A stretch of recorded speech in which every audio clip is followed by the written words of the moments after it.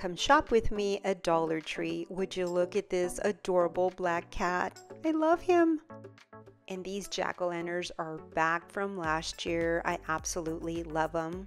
Let me show you a quick home decor using this white candle stand, and then you get your little jack-o'-lantern and then you place it on top of the candle stand and you have this adorable home decor.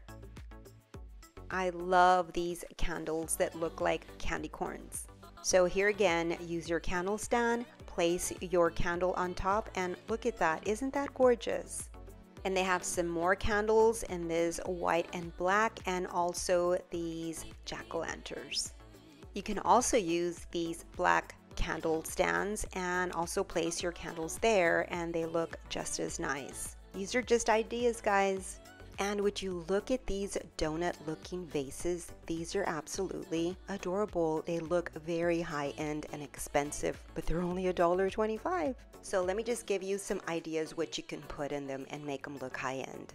Right now in the fall floral section, Dollar Tree has these willow branches, which I absolutely love. So just by adding 1 or 2 branches into that donut vase, this is what it'll look like. I really love it. Of course it needs more, but this is just to give you an idea. Or also, how about these artificial pampas? These are new at Dollar Tree. Speaking of new, have you seen these new trinket boxes?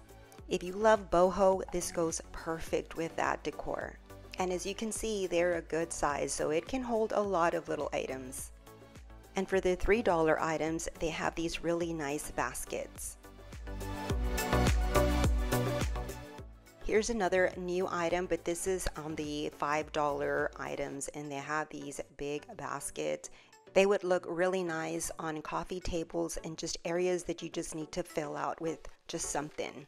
They're also bringing in a lot of scarecrows, like this sign right here. I actually made one very similar to this scarecrow. They also have these new chair covers. Well, that's it for this video. You all have a good day, and thank you for watching.